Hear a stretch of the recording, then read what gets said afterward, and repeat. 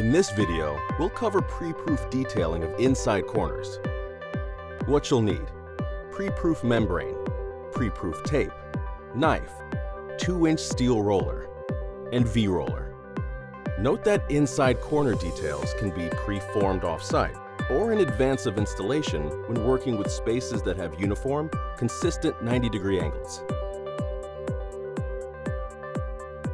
Start with a pre-proof membrane sheet, which can be a long, continuous run, but must be at least 12 inches by 12 inches. Fold and crease the membrane by hand, so at least 6 inches, and ideally 12 inches, will be on the horizontal surface. Using a 2-inch steel roller, roll the center of the fold to create a sharp crease.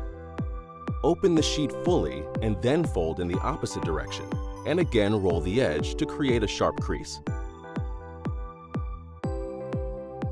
Place the sheet against the inside corner's vertical surface and form a pig's ear fold to create a 90-degree angle from the vertical surface to the horizontal surface. If the vertical surface of the inside corner isn't 90 degrees, widen or narrow the fold to fit the angle. Roll the pig's ear fold to create a sharp crease. Next, roll out a workable length of pre-proof tape and fold the corners back onto the release liner to create a point at the tip. Place the point of the spear into the corner and roll the tape to the horizontal end of the sheet. Cut the end of the tape and remove the release liner. Using the 2-inch steel roller, roll the tape. Using a V-roller, roll the overlaps to ensure a complete seal of the tape to the membrane.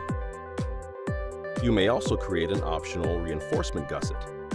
Begin by cutting a 4-inch square of pre-proof tape.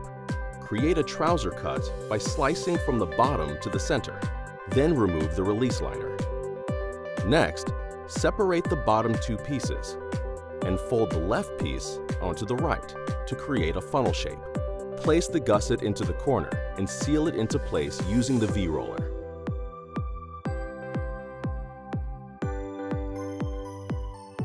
To finish, place the prepared membrane into the corner.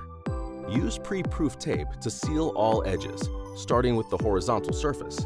Remove the release liner and roll. Repeat the process with the vertical surface.